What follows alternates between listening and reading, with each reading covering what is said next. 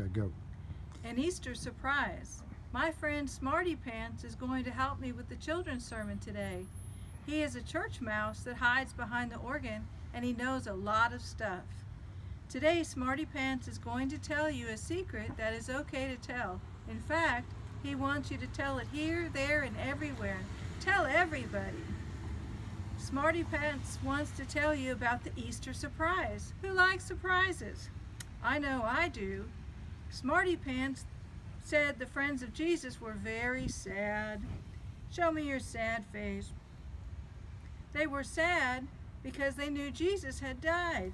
You probably had a pet or a person that is no longer here, or they probably got buried and you cried because you missed them. Well, on a morning shortly after Jesus was buried, some ladies noticed that his grave door was open. He was gone.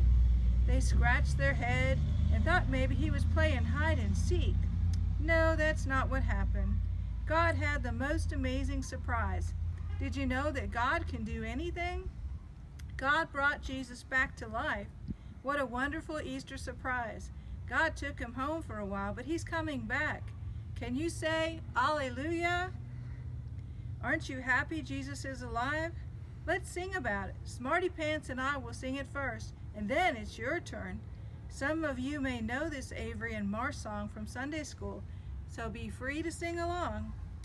He's alive and I'm so glad about it, gonna clap my hands today. He was dead and I was sad about it, now I'm gonna clap today. Now it's your turn. He's alive and I'm so glad about it, gonna clap my hands today. He was dead and I was sad about it, now I'm gonna clap hooray. Good job! Hallelujah! Amen!